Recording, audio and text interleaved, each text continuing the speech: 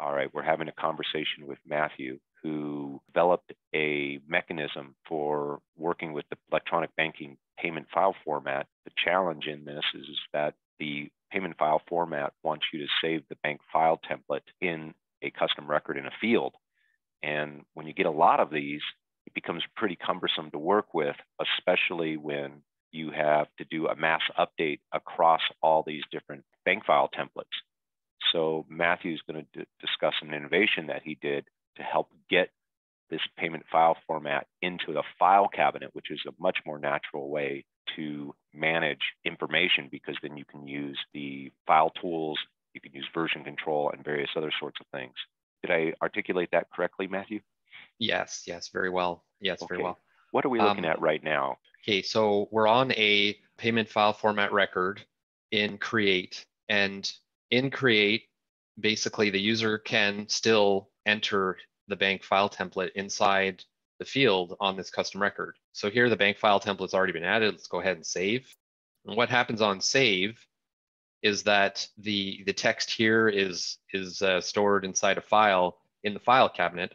And then what I do on before load, when this page reloads, is I draw a link to that file stored in the file cabinet. So let's go here and click.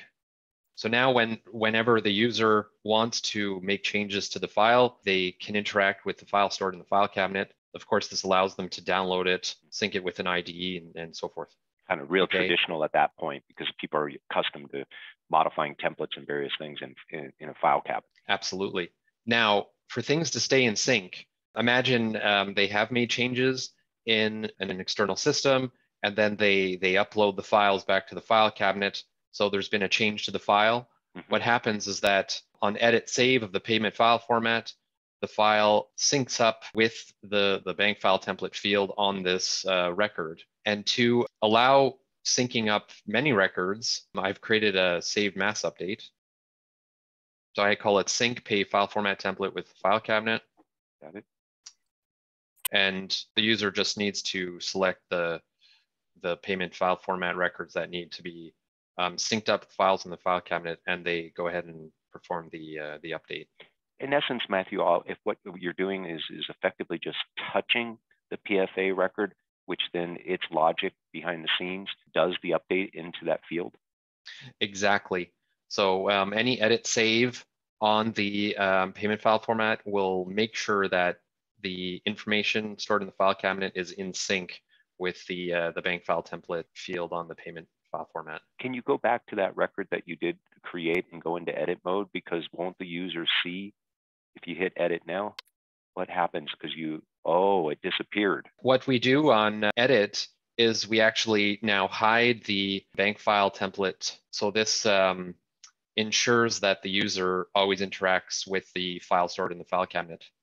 And the reason we did this is because this record is locked by NetSuite because it's a managed bundle. So we aren't able to customize this record, but we can run scripts against it, and thus you're controlling sort of what's going on. That field is still there, but when you hit edit save, you're taking the contents of the file and you're updating the field that NetSuite wants the data in. Is that correct? Or do I understand you correctly? That's correct. Got it. Okay.